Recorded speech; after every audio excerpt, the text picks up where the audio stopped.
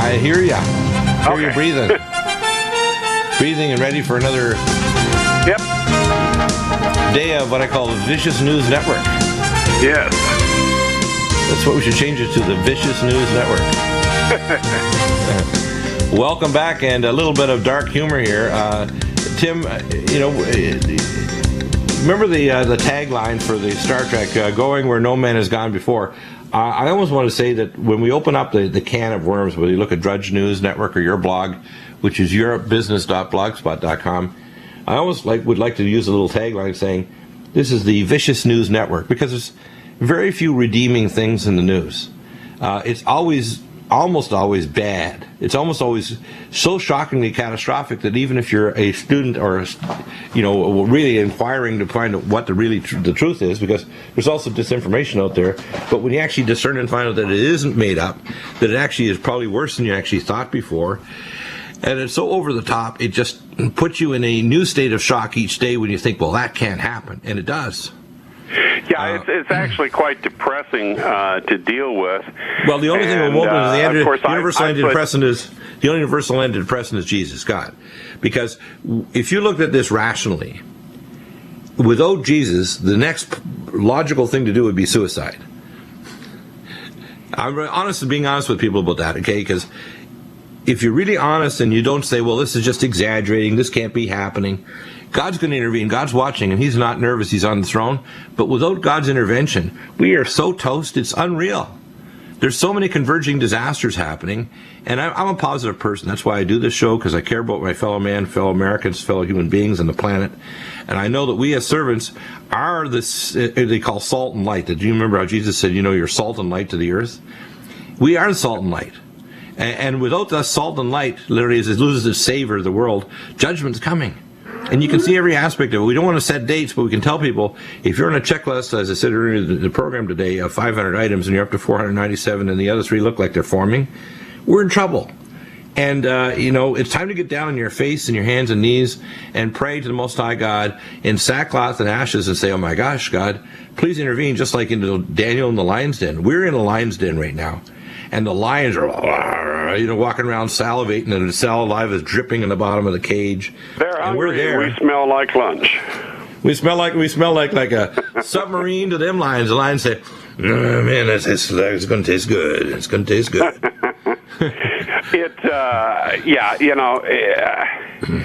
Christ is the answer, and thank goodness that God is the way he is, because... Right, well, we had the movie last night. We went out, my wife and I, Michelle, to the movie God's Not Dead, and what an awesome, mind-blowing movie. And the one I saw a few weeks ago, which is Heaven's for Real. And there's 2 more Christian movies coming out. And by the way, these movies do make money. Christians want to hear it. They're starving for something that's not just smash bang, too much special effects driving your brain crazy, and crazy philosophies like the movie Noah. And you mean no Cardassians? Right, and Noah, which is basically said no, oh my God. The movie Noah was the most blasphemous, ugly, horrifying and evil non-Christian movie. That movie is literally the people that wrote that movie literally came out of the bowels of Hades to bring that movie to the population. It's an assault on common decency, is what it is. Well, you and I, and I'm sure many others on your side, we talk about the spiritual aspect of what's going on, because... Well, if you don't go there, you'll never understand it. Without God, we're lost. Well, knowing that God is there to take care of us, not only that, Tim, you can't handle it. Because you have the military background and you work with these as a consultant, because you have the historical background and you're a professor, because you're a believer, your mind is clear. If you didn't have a clear mind, you couldn't see through this stuff. You wouldn't understand it. You'd reach to a certain point like a bug hitting a window, and the bug doesn't understand the window is closed and it's hitting the glass. Even though it can see out, it's looking through glass. The way I describe it, during the Star Trek, the original TV show, which tells you how old I am, but the original TV show, Spock, he would play this game called Space Chess. And I had a game. You could buy them, and I got one for Christmas one time. But it was on 3 or 4 levels, and those at the bottom level didn't know what the higher level was doing. And that's pretty much what's going on right now. If you don't look to the highest level, which is the spiritual level, you end up saying, Why? This is stupid. This can't be right.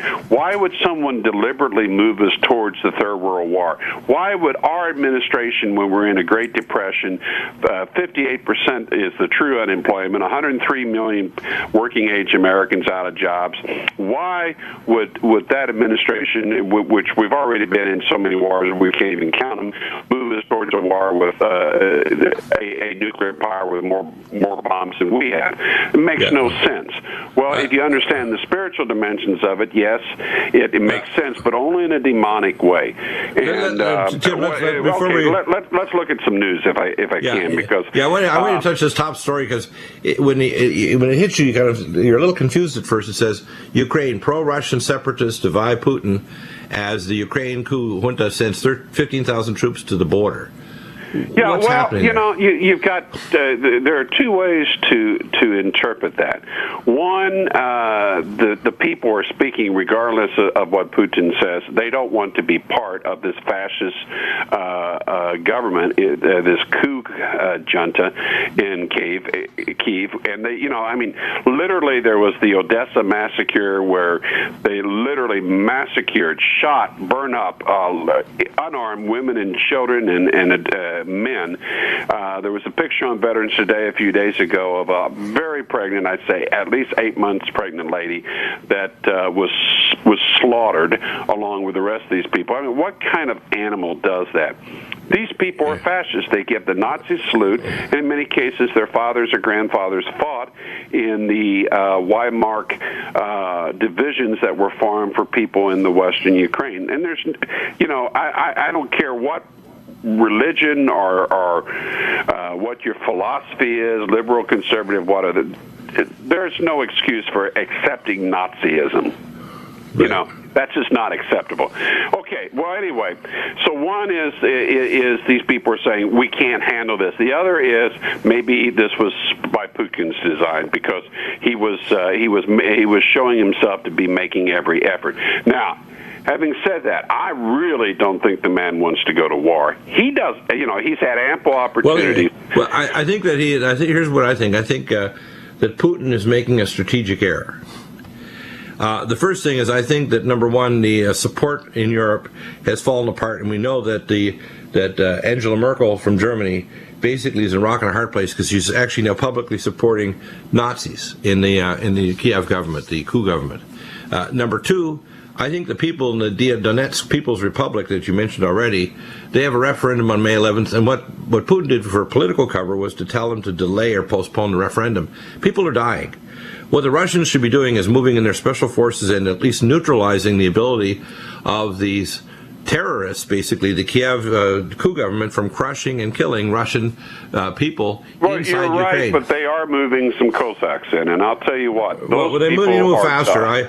My advice to Mr. Putin is swiftly move to neutralize their ability to prosecute a mass murder of Russians, because we don't need a body count to justify a real wave of Russians coming in. Number two, they need to stop the idea, the West needs to stop the idea that they're going to post next month a NATO war game inside Ukraine, which is a direct provocation to Russia, saying don't let these republics on their own. By the way, I think the clock is ticking, and many of those troops could stay there. But by next month, if they do this.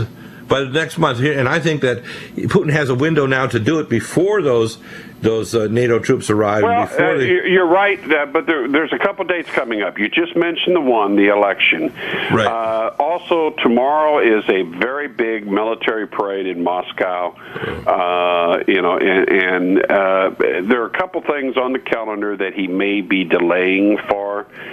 When he delays, the fascists show themselves in their true colors, and yes, people die, but he's trying. It partially is a war for the support of the human race, and they're trying to demonize Putin, and Russia really is the victim in all this. I think they need to stop trying to be socially, as they say, socially acceptable. I think Russia should just swiftly move to stop the ability to prosecute from Western Ukraine.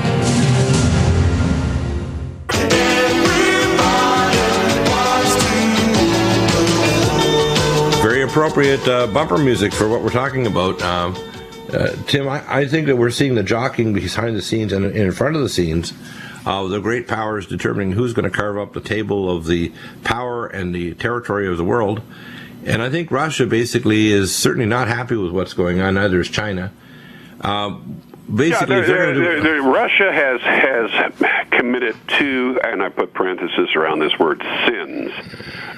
One, it is probably the leading member of the BRICS, the Brazil, Russia, China, India, South Africa, and various other related hanger-on countries that are not fully in and do not want to be fully in the Rothschild-headed global banking cartel-ruled world. They want control.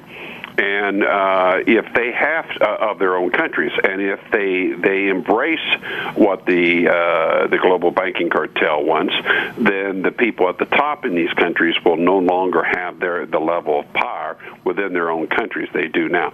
Okay, that's the first sin. The second sin is Russia, and to a much lesser extent China, stood up and opposed a NATO Western Israeli attack on Iran, and they did the same thing with a direct invasion of Syria. Now, of course, they've got around that in a sense by sending the mercenaries into Syria, but American troops and so forth have not invaded Syria. And that's a sin against the Zionists. So the global banking cartel folks and the Netanyahu, the nutty Netanyahu's Zionists want Putin's scalp, and they basically want to break up Russia.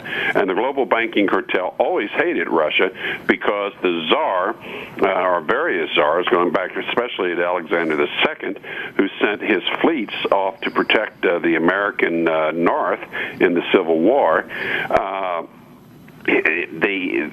Russia had never fit into their system until the communists took it over.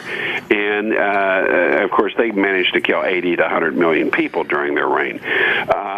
So the concept of running your own country is alien to what the global banking cartel is doing, and it's alien to what the Zionists want. They want everybody to fall in step. And these people are so demonic and so evil, they're willing to take us even into the Third World War. Remember, they want to eliminate most people. They consider us unnecessary eaters. And there's over 7 billion people in this world, and they'd like to eliminate maybe 6.6 or so billion people, so there's about a 500 million, and most of those will be in effect slaves in a high-tech police state. And you can see the development of that police state right here in America increasingly. Now, Putin has been twisting and turning every way he can to avoid the war trap. And because it's not whether Russia can invade and take over the Ukraine. I figure in half a week, the Russians will have all of the Ukraine with or without the help of the Belarusians.